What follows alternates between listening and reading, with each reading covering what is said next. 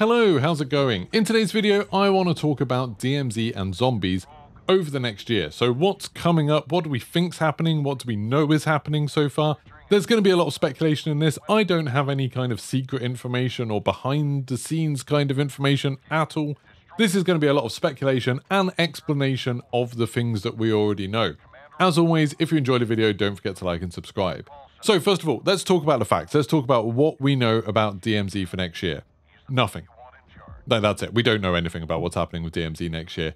There was an event for Modern Warfare 3 that some content creators got invited to. In that, Charlie Intel specifically asked what's happening with DMZ, and they said, we're not talking about it at this time. They mentioned Warzone a few times, and as people always remind me, Warzone does include Battle Royale, DMZ, Resurgence, Plunder. All of those are part of Warzone. But generally when people say Warzone, they just mean Battle Royale. Warzone was mentioned a couple of times. They talked about the fact that there's going to be a new map, and the new Zombies experience is going to be on this new map. And we've seen like one screenshot of it from the Zombies part, where you can see that it's in, like, it's got some Arabic on the sign. Apparently, according to Charlie Intel, it's the Mexican, the Las Almas map, but like as in the outline of it, but replaced with, so it's a Middle Eastern location. I don't know how all that works. But anyway, there's a new map for Warzone. We know the Warzone integration with all of the new movement and all of that stuff isn't going to happen until the beginning of Season 1, so that'll probably be a month or so after the game comes out. That's when we're going to start getting all of the Warzone stuff. Beyond that, we don't really know anything. This event wasn't about Warzone, but no mention of DMZ whatsoever. Now, when it comes to Zombies, we know that there is a Zombies mode. We know Treyarch have been working on it. The official sort of like post about it from Call of Duty said, ready up for an open world PvE extraction survival zombies experience. So when they say PvE extraction survival, just PvE, not fighting other players. And extraction, I think they really mean like Outbreak, and that's what the people at this event seem to be agreeing on, that it's kind of similar to Outbreak, that you'll be going in, completing objectives, maybe completing missions and stuff like that, and then choosing to extract at some point, or maybe you'll be forced to extract at some point. And it says you're going to be doing a survival zombies experience against some of the biggest enemies in Call of Duty history. Now, when it says that, you can read it two ways. It could be Call of Duty history as in enemies from the past, so like the big monsters that we fought in Black Ops Cold War, or it could be like just bigger than anything that we've had before. So maybe, you know, be fighting lots of kaiju style monsters in it. Then they said there's a Dark Ether zombie story set in the Modern Warfare universe. So for anyone who doesn't know, Dark Ether is kind of the Black Ops Cold War Vanguard part of Zombies. You've had an old story, like you've had some old stories, the Ether storyline, the Chaos storyline. This is kind of a new storyline that does have some callbacks to what happened before, and some characters sort of shared between them. But it's not directly linked to the older ones. It's not like they're going all the way back to that. But I've said in the Modern Warfare universe, so it's kind of how the Dark Ether affects that. I don't really know whether canonically the Modern Warfare universe and the Black Ops universe and everything are combined, you know, the Vanguard universe, whether they are definitely the same place. Someone in the comments can probably correct me on that. But it sounds like they're doing a kind of a new take on it of like, okay, how does the Dark Ether affect this Modern Warfare universe? I wouldn't necessarily expect to see like Samantha Maxis and Peck and everyone come into this, but I wouldn't be surprised if they did. Then they also said team up with other squads versus massive hordes. So we know in this new Zombies mode that there's going to be other player teams, there's going to be other groups of players, and you're going to be teaming up with them. You're not going to be able to fight them like you did in DMZ, and we'll talk about that in a little bit. And then complete missions, survive, and extract. I think it's interesting they said complete missions, not objectives. In Black Ops Cold War, we had the Outbreak mode, where you went in, you completed lots of objectives kind of as they popped up, and you had one main objective on each map. It seems like this is going to be something different. This is going to be a different kind of experience, maybe where you're choosing missions, then going in to try and complete them, again, like DMZ.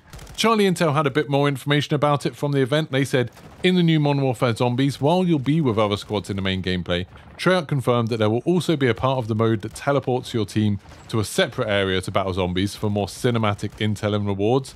So I wouldn't be surprised if there's like, you know, the hub map, and they have said elsewhere that it's going to be happening on the Warzone map. So I assume the Warzone map's kind of the hub, and then maybe there'll be like portals and stuff that you go through them, and then you're kind of in an instance, like your team will just be going through that instance and then fighting a boss or something like that. That makes sense to me. Then Charlie Intel had a bit more information. They said Modern Warfare 3 Zombies, it's basically DMZ plus Outbreak. It's PvE only, played on the new Warzone map, 4-player squads with up to 24 players in total, so we're going to have 6 squads. Buy stations, ammo depots, wall buys, mystery boxes, and Pack-a-Punch is going to be there. You can exfil with rewards. I'm not entirely sure what that means, like whether you're going to be able to like go get weapon skins or something like that, or whether it's going to be like DMZ and you get money and stuff and some objects to unlock new upgrades. Not really sure. Then a cinematic story, part of the Treyarch Zombies storyline. So it is part of that storyline, but just obviously a different era. Now, at the end of the Treyarch Zombie storyline in Black Ops Cold War, there was some, you know, like teleporting away and appearing in different places. So it could be, and lots of people getting arrested. So it could be that it's kind of continuing that, but, you know, a few decades later. We'll see. But anyway, so that's what we know. That's kind of the sort of official information we have about DMZ Zombies. Now to do a bit more speculating about what I think's happening. I'm of the opinion that it's not that they just haven't talked about DMZ because they're not talking about it yet. I think DMZ's going. I think DMZ, not just like, oh, they're not going to update it anymore. I don't think it'll be an option in the Warzone launcher anymore. I think DMZ will completely end and go away. And the reason for that, I think, is just that it's quite expensive and it's not that popular. DMZ seems like it would be super expensive to make. You know, there's a lot of things like extra voice lines. There's lots of weird mechanics in it that don't feature anywhere else in the rest of the game. They have to do loads of work, constantly updating it, giving people new missions and stuff like that. It just seems like it's a lot of effort, and obviously keeping the servers running.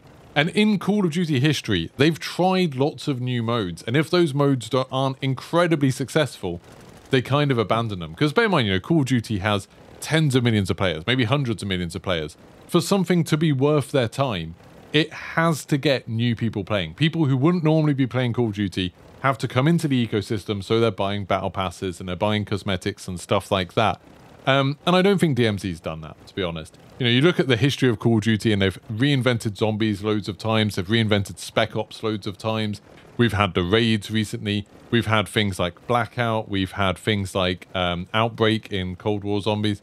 We've had things like Gunfight, Fire Teams, the various like war modes and things like that. We've had loads of modes come and go, and they all kind of get abandoned after a year because they're just not that huge. Like, they don't bring new people to it. Even Zombies, which did persist for quite a long time, like the round-based Zombies mode, was constantly getting reinvented and at times cut down. You know, it grew quite a lot and then it got cut down. They abandoned the idea of doing like CGI cinematics, which are obviously very expensive to create, and started doing it so when you finished it, you just got like pictures to look at. And then obviously they cut it back further and further. So Black Ops Cold War, we didn't get many maps, and they weren't like unique maps. Like in Black Ops 4, we had these incredible unique maps like the Titanic and the Colosseum and stuff. And then Black Ops Cold War, it was all kind of locations that were used elsewhere in the game. And then Vanguard Zombies, obviously, it was really, really cut back. So it seems like Zombies wasn't even enough of a big thing to kind of, from their point of view, to bring people in. I don't think DMZ has moved the needle on that at all. I think most of the people who play DMZ are probably people who were playing Warzone and just prefer DMZ. And, you know, if you do play DMZ and you go in solo at the same time as a friend, you'll probably get in the same game of them, which makes me think there aren't that many games running at a given time. And I think that's where a lot of the connection problems and the poor quality connections have come from in DMZ over the last few months, is that I just don't think there's that many people playing. And if you were there, if you were working for Activision or Raven or Infinity Ward or whoever it is that actually works on DMZ, if you were looking at those graphs and you were like, okay, the amount of money we're spending in DMZ is at least constant, if not going up as they're expanding the mode and adding new things to it. But then the number of players is going down, and you've got information that those people who are playing the game are actually just playing Warzone anyway, so they're not new people coming in to buy the Battle Pass, coming in to buy cosmetics. You'd probably just look at it and be like, what's the point? What's the point of doing more of that? Now, this new mode obviously does sound quite a lot like DMZ. This new Zombies mode does sound quite a lot like DMZ. The big differences are that it seems like it's only got one proper map, you know, the Warzone map.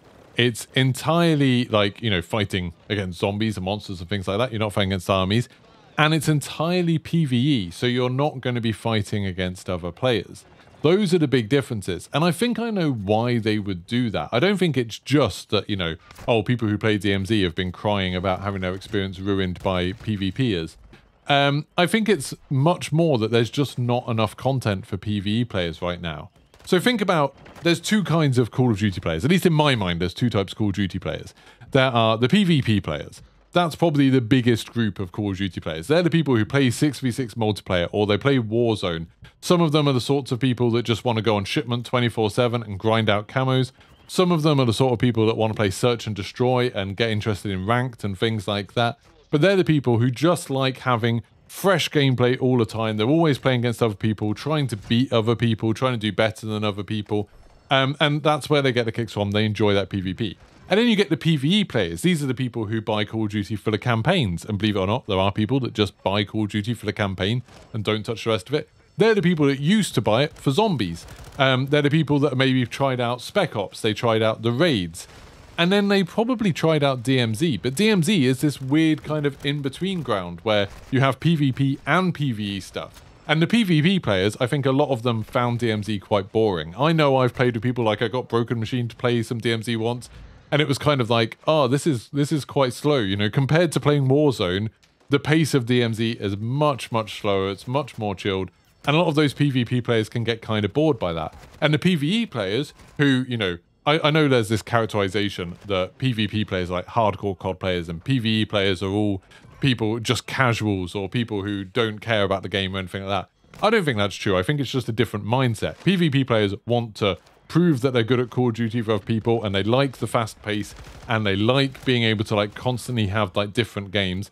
And I think the PvE players like something that's a bit more controlled. They like something that they can master a little bit more. So, you know, you see in the zombies community, there's some very hardcore zombies players who like doing speed runs and high rounds and stuff like that. And they like mastering something, you know, they like having a sort of set sandbox that they can work out all the rules, work out how it all fits together, and then just do it the best they possibly can. And they like that sort of predictability. They like being able to keep doing something again and again, but getting better and better and better at it until they know exactly how it all works and they've kind of perfected it. That's not to say that they're more casual than PvP players, like definitely not. I think it's just that it's a different kind of mindset. And when they came together in DMZ, I don't think either side was necessarily that happy, because the people who wanted to perfect stuff, the people who wanted to, you know, just progress through something and play that way, the sort of zombie style of gameplay in DMZ, were constantly having players attack them, constantly having players mess up their plans, mess up their missions for them and stuff like that. And the PvPers were just a little bit bored. Now, the PvP players in Call of Duty are pretty well served, aren't they? They're pretty well provided for. I know people who like 6v6 will probably disagree with that over the last couple of years, but they get a lot of different modes. There's a lot of different modes in the main game. So, you know, you've got the base multiplayer, you've got ranked, you've got things like gunfight being added in, party games, stuff like that. And you've got Warzone, and within Warzone, you know, you sometimes have plunder, and you've got resurgence and battle royale. There's loads of different ways to play. I think lots of people who play PvP in Call of Duty, and this might be a controversial thing to say, I think they're quite happy. I think like they're quite happy with the type of content they get and the sort of cadence of content. So those people are still playing the game. The people who were playing the game 2 years ago are probably still playing the game now. The PvE players, on the other hand, campaigns have been really hit or miss over the last few years. The only one I've really enjoyed, and again, controversial opinion, is Vanguard. I really liked the Vanguard campaign. I didn't really like the Modern Warfare 2019, Modern Warfare 2, or the Black Ops Cold War campaigns very much. Obviously, Black Ops 4, we didn't even have a campaign. And then the people who played Zombies, we had a good, what I thought was a good Zombies mode in Black Ops 4. And then Black Ops Cold War, we didn't have many maps. Obviously, Modern Warfare 2019, it wasn't there at all. Vanguard Zombies, we had a terrible Zombies mode that was just awful and had very, very bare bones content. And then Modern Warfare 2, again, no zombies. You've had Spec Ops. I don't think there was enough variety. There wasn't enough replayability in the Spec Ops missions in Modern Warfare 2. So I haven't really seen anyone taking much of an interest in them. The raids, I know some people really enjoyed them. I personally didn't think they were that great. I kind of thought if you cut all of the raids down and put the best bits into one raid, it kind of would have made one okay raid. They were just too dragged out, too repetitive, too tedious. And, again, I haven't seen the community really grab hold of them. I think Call of Duty is kind of losing that player base, or just not attracting as much of a player base there as they wanted. There's just not enough people who really like that PvE content. There's not enough for them to attract them to the game. So I think they've looked at that and have said, okay, multiplayer will hold course, we'll keep Warzone going, We'll keep ranked going. We'll keep 6v6 going, kind of double down on some of that. Try and make 6v6 a bit better for the people who really are into that. So, you know, you're getting lots of maps. You're getting the Modern Warfare 2 maps. You're getting like all of the movement and stuff like that that people wanted. But now they're trying something new specifically for those PvE players. And they're not making the mistake of trying to hit both markets like they did with DMZ. Instead, they're just being like, okay, this is just for PvE players. We're going to give you zombies. It's going to be a big mode where you can play with lots of your friends. You can have lots of different teams and stuff like that. You're going to have the missions. You're going to have like a big map to explore, all of that fun stuff. But there's no PvP. You're just playing with other people. And, you know, I think there's a chance that will do really, really well. I do worry a little bit that it's going to get stale quickly. And one of the big problems with Outbreak, I thought Outbreak was an incredible mode. Like, I genuinely thought in Black Ops Cold War, the Outbreak Zombies mode was just a fantastic addition to it. It was so much more accessible for people who were kind of interested in zombies, but they didn't want to learn Easter eggs. They didn't want to have to, like, commit to getting a big group of people together. They didn't want to have to spend ages just running the same little bits over and over again. It was super accessible. Anyone could drop into it. It kind of played a little bit like Warzone. You know, it had some of the same mechanics and stuff like that.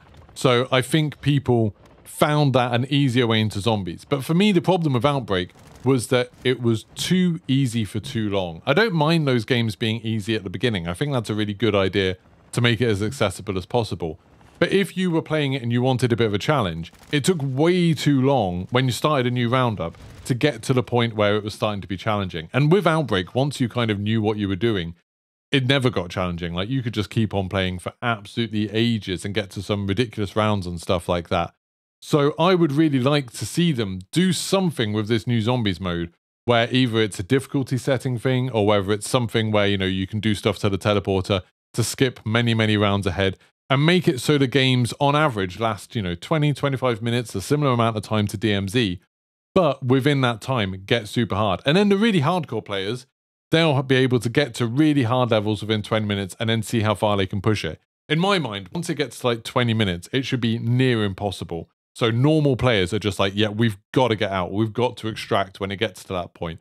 But then really hardcore players will have something to try and work on, try and be like, okay, can we survive past that? Can we get to half an hour? Can we get 40 minutes? Instead of it being like Outbreak was, where it was like, can we get to, you know, 50 hours? Where it got kind of a bit tedious like that. But I'd be really interested to hear your thoughts. So let me know in the comments. What do you think? What do you want from this zombies? Are you going to be sad if they are using this to replace DMZ entirely? I personally, I just can't imagine them having DMZ and zombies at the same time. I just don't think that's going to happen. I don't think that would work very well. I think, again, they'd be sort of cannibalizing their own user base and spending lots of money creating two modes that are kind of competing a little bit. I'll be sad if DMZ goes. Of course, it's done really well for my channel and stuff like that. But I'm happy to kind of pivot over to making some zombies content as long as this new zombies mode is actually good and better than what we had in Vanguard. Anyway, let me know your thoughts in the comments. If you like this video, don't forget to like. It will help me out a bunch. Subscribe, turn your notifications on, all that stuff. And I'll see you soon. Goodbye.